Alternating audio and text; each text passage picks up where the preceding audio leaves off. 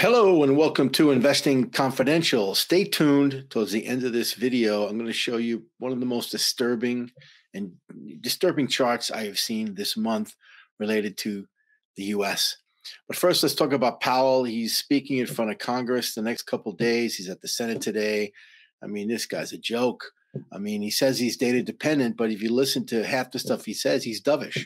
Okay, we know he's dovish because he's in the pockets of the private equity funds, Carlyle, Blackstone, whatever. He would love to pivot. Okay, all you guys, he would love to pivot, but he's not. He can't. Okay, he's data dependent. Okay, he's also, I think he feels his legacy's on the line, and there's no way that this guy is going to be able to pivot, but he wants to.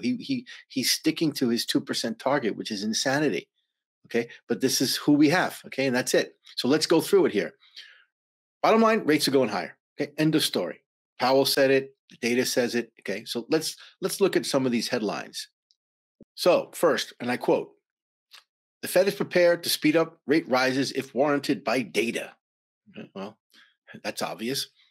The economy, this is all Powell stuff. The economy strength suggests peak rates will be higher than previously anticipated. Okay, this is the same moron who told you that inflation was transitory. Now he's backtracking on what he said 3 or 4 months ago when he tried to pivot. And now we know he did try to pivot. There's no chance, but he did.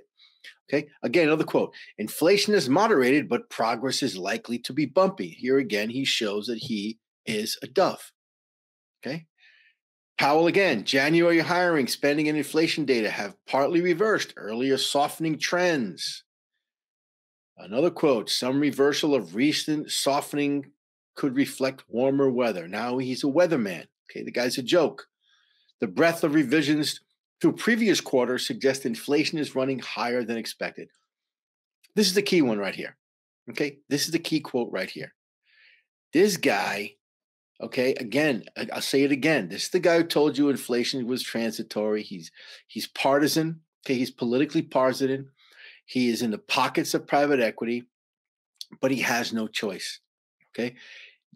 And then we talk about the US data. US data, as we have discussed, is misleading, not accurate. Not that it's fake, but you can't rely on it anymore. If you trade on data, you're going to lose money. Okay. Absolutely lose money. And what's happening now is quietly, and this is they're revising all this data. And he says here, breadth of revisions to previous quarters suggest inflation is running higher than expected. Any person with common sense could make that decision based on the real data. But obviously, we get kind of fake data, misleading data, and then we got to wait for revisions. And this is what it's telling us. Okay, so rates are going higher. Okay, Fed for March looks like now 50 basis points. I think I said to this I think I was the first one to come out a couple of weeks ago and told you guys that we're going to be looking at 50 basis points rise in March. 100%. Look back in my videos. The probability of 50 basis points is rising fast, as you can see here. Okay. All of a sudden, people are changing their tunes. Now we got, okay, why? Unit labor costs. Look, unit labor costs are rising. Okay. These are, again, revisions. This is revision to already fake data that came out. Labor costs are rising. This is very dangerous. If the Fed is data dependent, this is very bad. Okay. Now you got data that came out today. Manheim used car data. Obviously, Manheim used car data is more reliable than any of the data that the U.S. government comes out. U.S. used cars are going higher. Prices are higher. That's going to factor in to the inflation number. Why are they going higher? I have no idea. Okay, the car companies can be playing games. I have no idea, but this is going to factor into the inflation data. Inflation is sticky. I've been saying that for quite some time. It's come down, but it's sticky. It's not going down anytime soon. What does this all mean?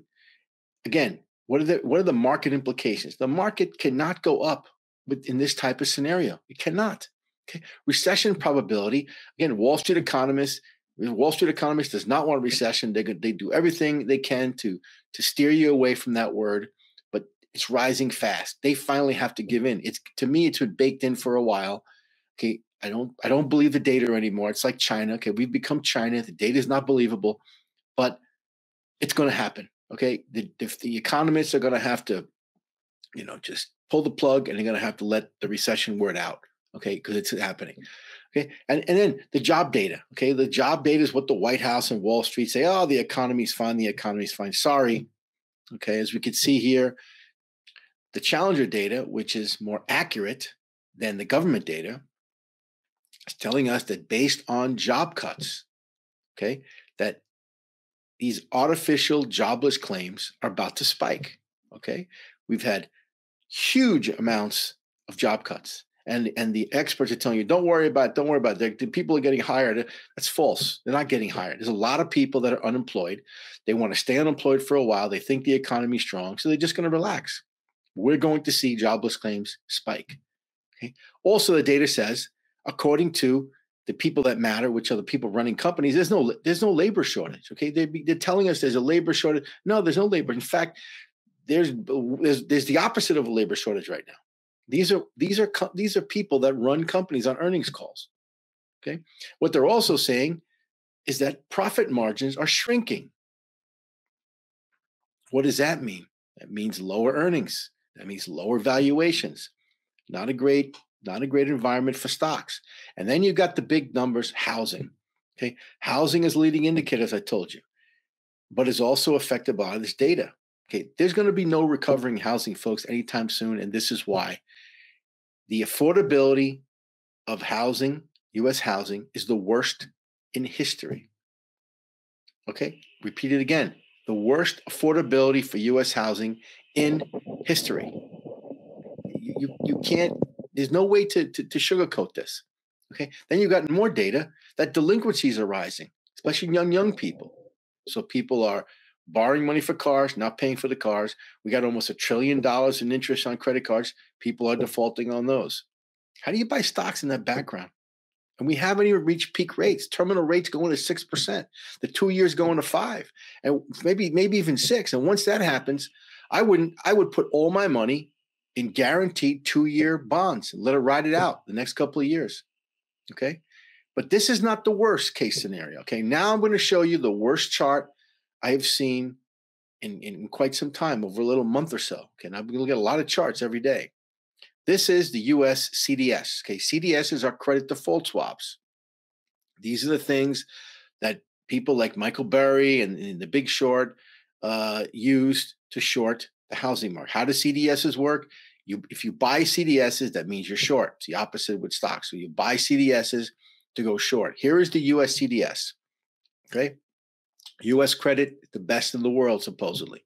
Okay. US CDS spiking. These are people hedging against the United States. They're hedging themselves against the United States. They're betting or they're hedging that the US is going to have problems, financial problems. Okay, we talked about this before. We have $1 trillion in interest payments. Probably next year we'll reach that number as we keep rolling our debt over at double the rates that we had it before. Okay, this is bad, folks. This is bad. And if there's a reason to own gold and assets outside the US, it's this chart here. So again, the background is not good for stocks or bonds in the short term. So if you're an investor, be very careful out there.